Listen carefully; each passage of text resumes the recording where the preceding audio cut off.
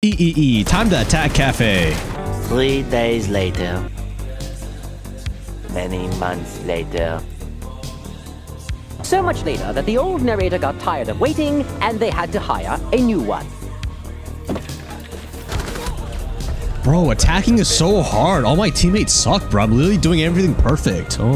Shut up, you worm. This is why you're brain dead, hard stuck, and no bitches. Listen, a lot of you guys are attacking incorrectly because you're not making any progression in the round. Some easy ways to make progression is to always just drone one room ahead of you until eventually you reach the bomb site. Use your utility, open up walls, and eventually take the ground one by one. So the next time you find yourself holding an angle, lost in what to do, just be like, okay, how can I make progression in the round? This will help you adapt and solve problems better and also work better with your team.